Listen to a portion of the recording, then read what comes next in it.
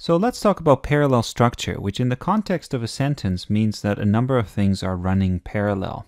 And the word parallel, of course, refers to things that are sort of along the same track. So two lines that are going the same direction but will never meet. Of course, if you're looking at something like train tracks, for instance, then eventually it looks like they come together in the distance, but we know that that's an optical illusion. All right, so as we think about parallel structure then, if you look at this example, it reads, I love to hunt, but I don't like to fish. And if we look at these together, they have a lot in common, these two clauses here. So we have a coordinating conjunction, and we know that coordinating conjunctions often tie together two equal elements. So parallel structure can be very useful for making these clauses the same.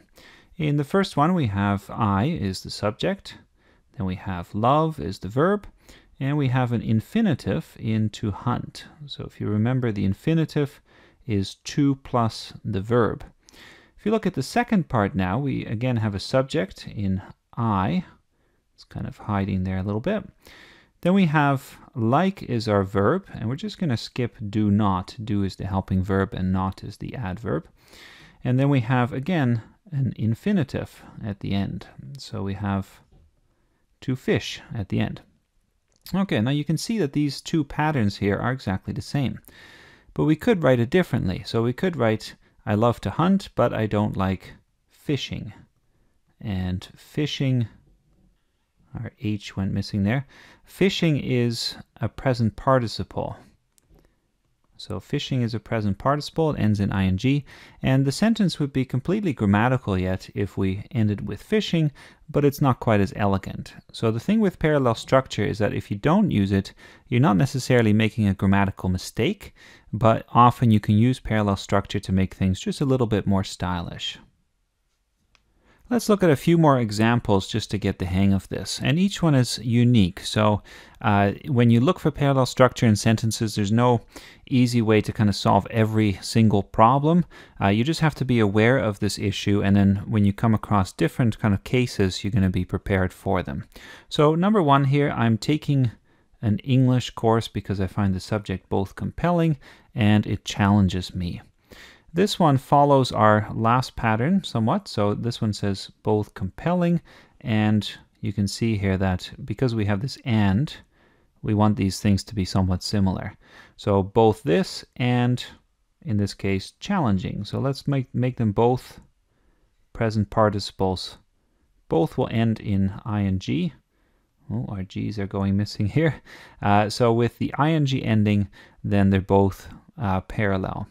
And you can see that often parallelism comes in when you're dealing with these kind of correlative conjunctions or coordinating conjunctions, conjunctions that are tying things together, and then we want to make them the same. We also have this with lists. So in this case, we have, I usually bring a chocolate bar, item number 1, 5 pencils, number 2, eraser, 3, and a pen. You can hear that sounds kind of awkward already. But the problem is that with some of these items, we have an article. So is the article. The is also an article, but we're not using that one here. So a chocolate bar. Now we wouldn't say 5 pencils. So with the plural, we don't typically use a. But then we don't have an eraser. So we want an un in there. But we do have and a pen. And the trick then is that if you have a list and you're adding articles or even prepositions, it can be different things as well, you have to be consistent. So try to use all articles or none, all prepositions or none, and that'll make it nice and stylish. Next one, who doesn't like to correct sentences on parallel structure and an array of other grammatical topics? So in this case, we have this little preposition on here. And you can see that, again, we have and, which is connecting two things. So we have sentences, and then we get two things. So on parallel structure, that's our first thing, number 1. And now we have the second thing. And notice we have a noun, an array, but we don't have that preposition. There's no preposition after and. So if we wanted to be hyper-correct here, we would stick on here as well, just to make them parallel. And the trick then is to figure out where does this kind of comparison start? So if we say correct sentences, and then we get, some information about this, we get two kinds of options, then we can check at the beginning of each option if there, if it starts with a preposition, let's say, and then if after and the same thing is happening. Okay, so that's a fairly minor kind of omission of a word. Not a huge deal, but again, something to watch out for.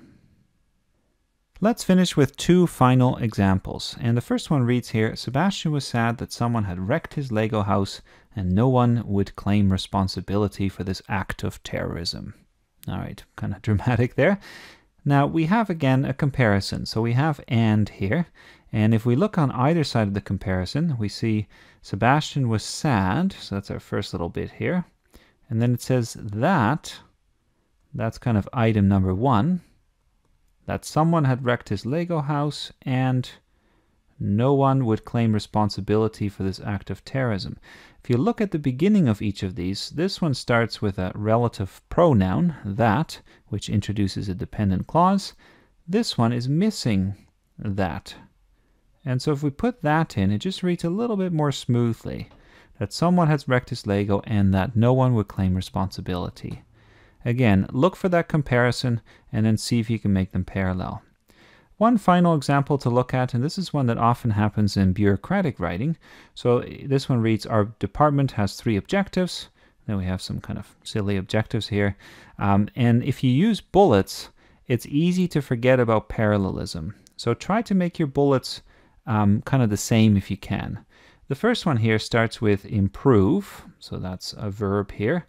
And then the second one, reducing, which is a present participle, ends in ing. And the last one does not start with a verb at all. We just want better team spirit. So it's best if we can make them all the same, and it's up to you how you want to do that. In this case, if you start with improve, maybe you could say improve efficiency, reduce overtime hours, and create team spirit. So use the verb create at the end. All right, that's it for parallel structure. Hope you found this useful. And don't overdo it. If you have a very short sentence, then you can often just knock off a little bit, and that's fine.